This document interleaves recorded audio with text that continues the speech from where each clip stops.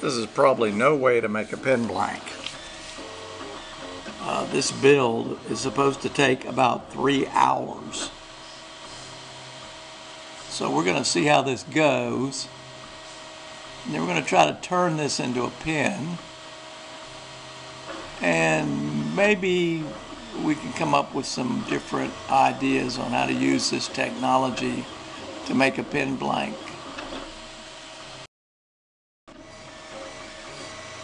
This is going to be a 3/4 inch by 3/4 inch pen blank that's 5 inches long. It's got a 7mm hole down the middle.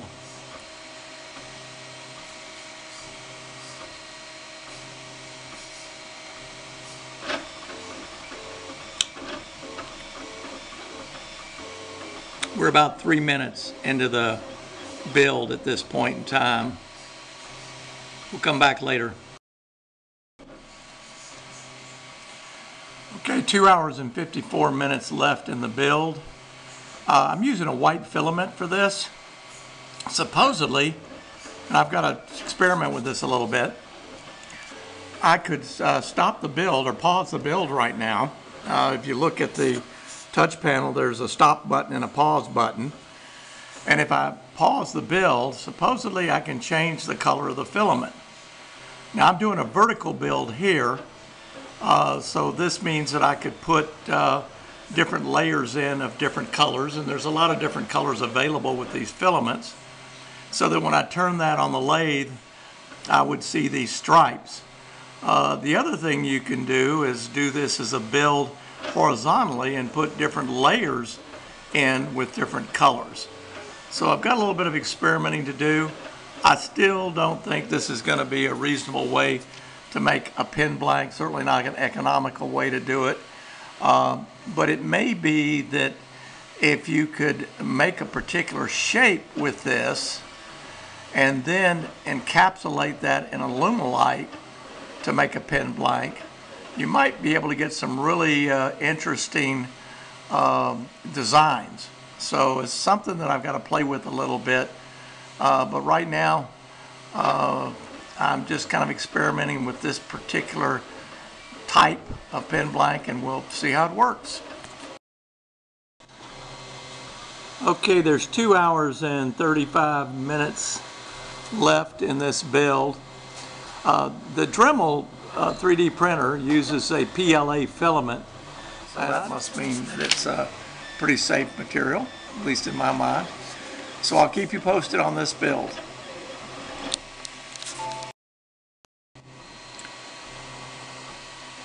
There's about 2 hours and 30 minutes left of the build. This is where we are right now. I'm using what's called a PLA filament. That's what comes with the Dremel. In all the research I've done, the two filaments that are probably most popular are the ABS and the PLA filament. The PLA filament is a biodegradable filament. It builds very nicely. I mean, the few objects that I've built are just very detailed, very smooth builds. I haven't had any problems with it adhering to the platform or any kind of distortion due to temperature changes and so on. I don't smell any odors coming from this. I haven't stuck my nose inside the compartment here to smell the hot filament, but I don't smell anything coming out of the Dremel 3D printer. There are no printed warnings.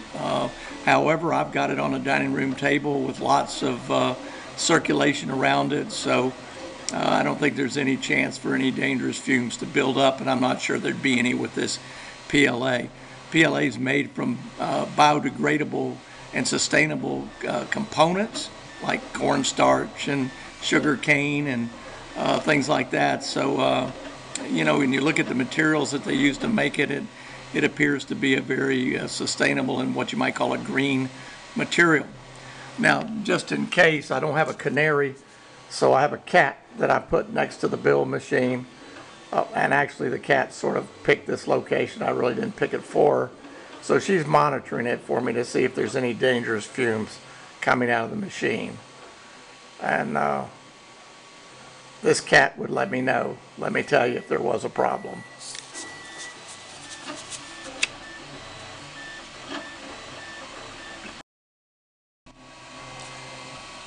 Okay, we have an hour and 50 minutes left of the build.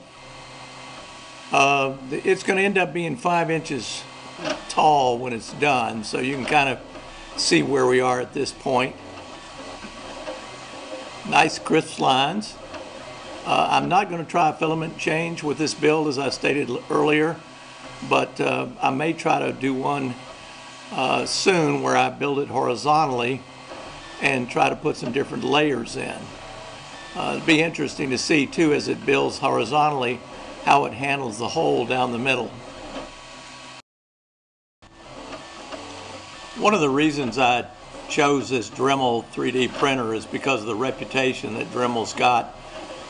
They've been around a long time, many years, and they're owned by Bosch, which is a very reputable company. So in my when Dremel decided to get into the 3D printing business, I thought this might be a safe bet to purchase one of their machines to try out this 3D printing technology. In the department where I work at the university, we've opened up a 3D printing lab. And in that lab, students are able to build all sorts of widgets and devices. And matter of fact, one of the fluids classes, the students go into that lab and build a full-size fan impeller, and then come back to the lab, the fluids lab, and install the impeller in the housing for the blower and run tests on it to see if it performs as they predicted with their design. So I think 3D prototyping is going to be a very important field for engineers. Now, whether this is going to have any application for woodworkers, we're going to have to play that one through, but I've got a couple of ideas that I want to try and see if they work. Okay, there's an hour and 30 minutes left in the build now. And about an hour and 20 minutes now left of the build. And the cats have changed places, so we have a new cat now guarding the 3D printer.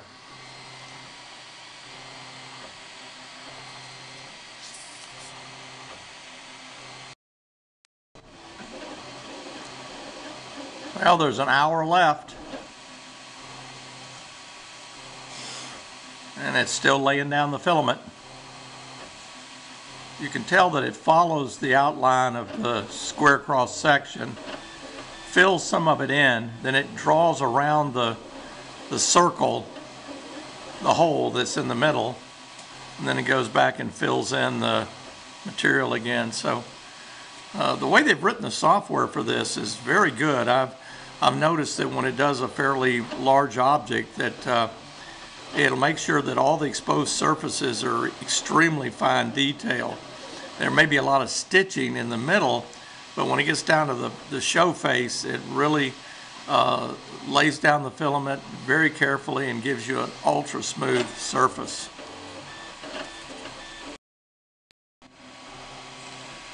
"20 minutes and counting.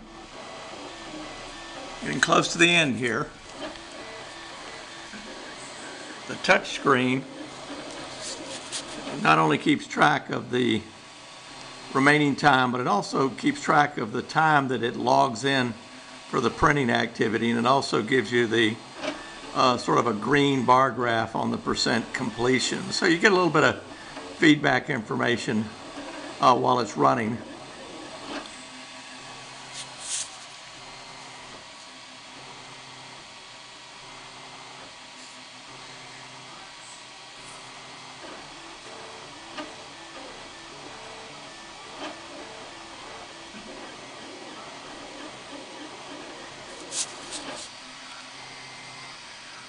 One of the ways they suggest to keep up with the filament is to weigh the remaining filament. And I guess in some cases the models actually give you an idea of what weight of filament you'll need to use to produce that. Probably another way of doing it is to look at the operating time, the total accumulated operating time that you've got on a particular roll of filament.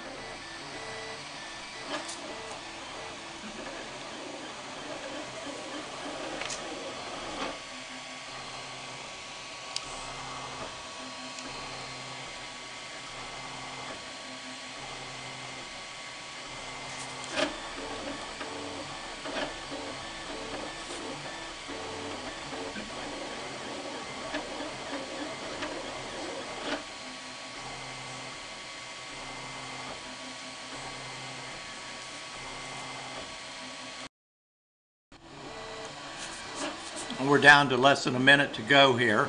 I'm just going to let the video run while this finishes up.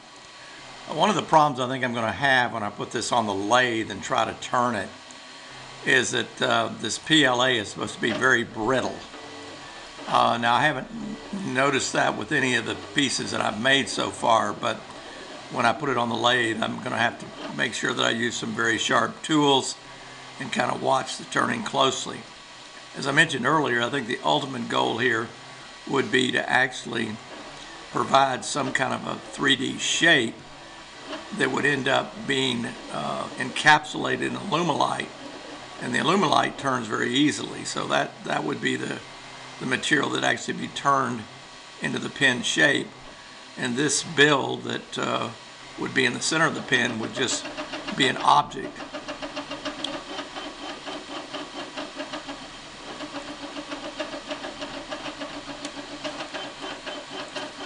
It's now finishing up the top.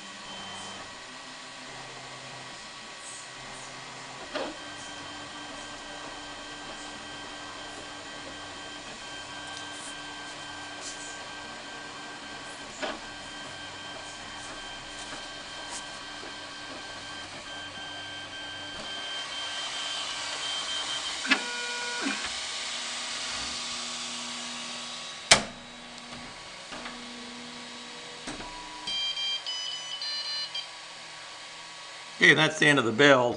I'm just going to open the door again so you get a little better view of what this looks like on the inside.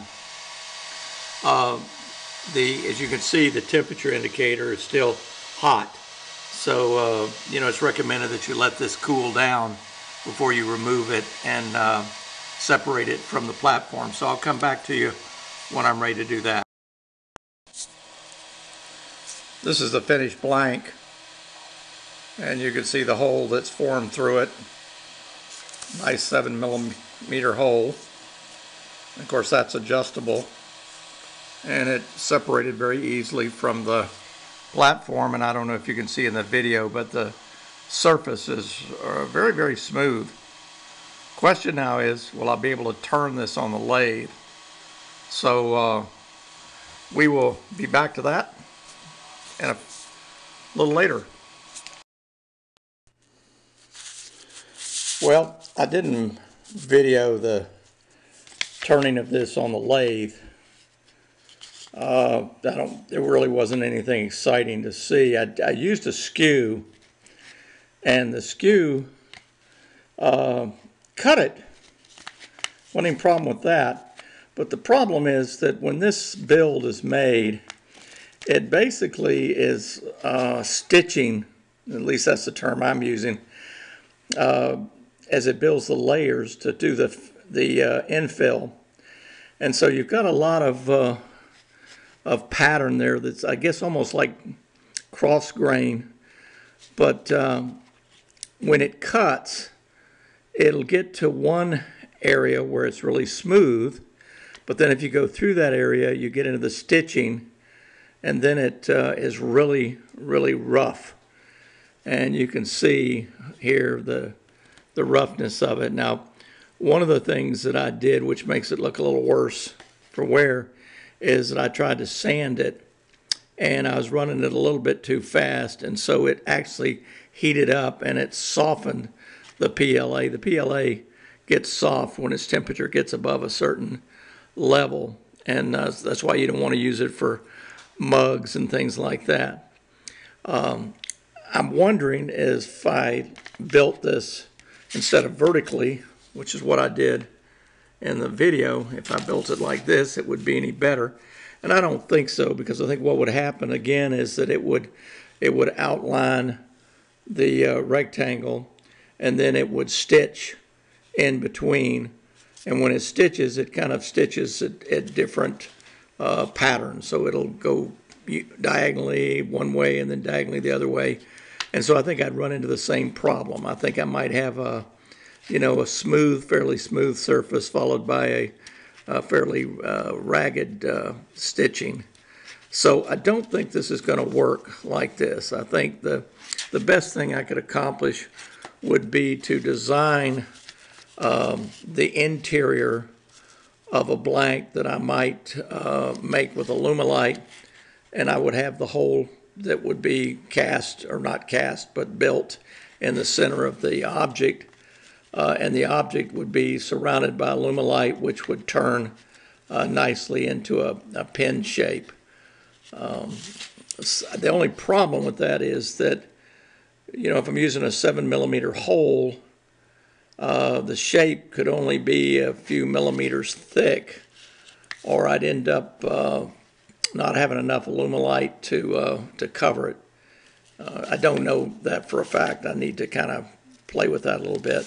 So basically this was a failure. So I don't think it's going to make sense to try to make pin blanks out of this PLA, and I kind of suspected this was going to happen as I made this, because you can watch the pattern of the filament being laid down, and you can pretty much tell that it's going to end up giving you a lot of, well, I guess what's comparable to end grain, cross grain, just a myriad of fibers there. However, the skew did cut the PLA, and it looked a lot smoother than it looks now, because this is where I tried to sand it and it heated up a little bit, but the skew did cut it better than anything else I tried. I tried a couple of carbide tip tools, I tried a gouge, and the skew was obviously the best way to go. It actually made it round, and as I cut down into it, I could shape it a little bit, but it was just very ragged with all the stitching. Here you can see, if you look closely, some of the smooth pattern right there that would be in the next layer. And then, of course, the layer on top of that was basically the stitching, which was very rough. So this is going to take some work.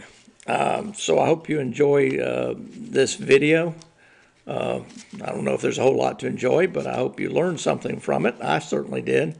And look for future videos. I'm going to try some different things with this 3D printer to see if I can integrate it into woodworking effectively. So if you like this, indicate it and subscribe, and we'll talk to you later. Bye.